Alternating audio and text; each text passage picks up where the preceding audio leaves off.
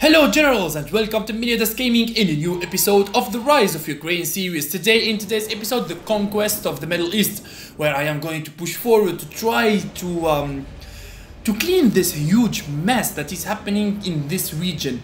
A lot of Mozambique lands mixed with insurgencies, mixed with rogue state. It's chaos. It's chaos. This is why now today we are going to focus and use our variety of air force to be able to control this area. The Ukrainian air force, composed of the Mosquitoes, the attack helicopters, and the Sukhoi frog-foot elite attack aircrafts, and also the air superiority fighters. I'm going to deploy them all to kill any Mozambique land forces in this region, and also to kill all movements of insurgencies in this region.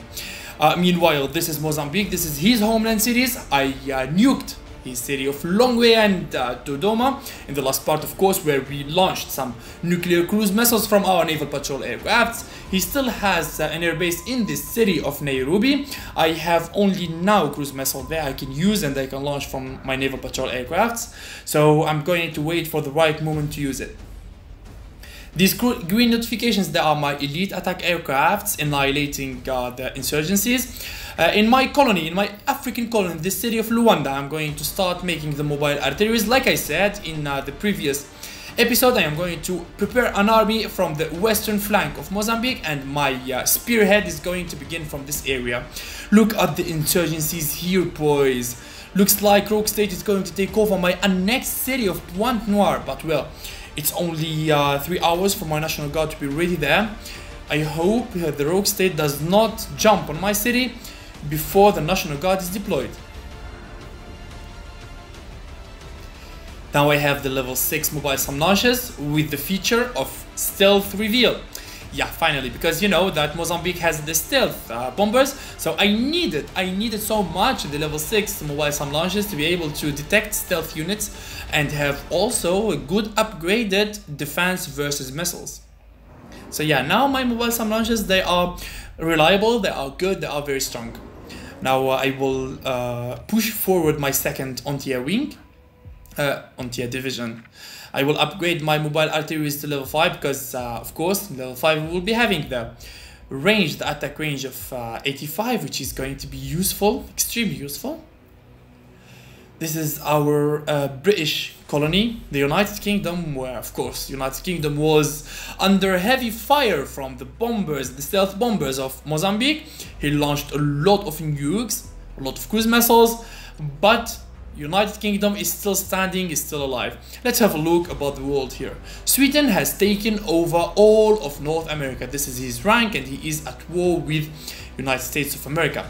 Look at this. South America is all under Venezuela. Whoa. Venezuela is the third player, or the second after me. So basically here Venezuela is going solo as well, and he already have all of South America. So it's not only about Mozambique this game, boys. We don't know when Venezuela is going to arrive soon and pay us a visit, because he is going to see that I'm going in solo and I am very close to the solo win. So I expect a surprise attack from Venezuela, and also Mozambique is not dead yet. We killed a few of his armies in Turkey, we killed some of his air force, but that's not all that that Mozambique possesses. It's not all his armies, just a small portion. So in this episode we are going to see our conversation with Mozambique, and also we are going to try to think and anticipate what is going to be the next move of Mozambique, because he is extremely active. He is playing daily this game. He did not surrender yet, because I can see his movements. I can see that in his cities he keeps on fixing his buildings, he keeps on building new things. So I can understand that Mozambique is up to something. But I cannot know that only if I am cautious. I move slowly with a lot of cautiousness, and of course I will anticipate any movement from him, because I do not want to move reckless. Yes, I did an amazing counter-attack here in Turkey, but this doesn't mean that I won the battle. It doesn't mean that I won the game yet. So we are so far from winning it. But meanwhile, I'm trying to get and gather as much lands as possible, because gathering lands is going to make me few steps closer to the solo win, which is going to put the other players under pressure, because no, I am the first one. I am heading for the solo win. Other players, when they are going to see me moving directly with a high speed to the solo win, they are going to be stressed. They will try to do reckless things. They are going to do to kill the Ukrainian kingdom. But I am well prepared for any surprise invasion. I have the Air Force now, and the good thing about Air Force is that they are fast to be deployed. So whenever you are going to open the game and find an enemy which is embarking inside your lands or making a surprise attack or something, our air superiority fighters with the speed of 16 is going to be swiftly deployed to the battlefield, which is going to be a good thing for our army.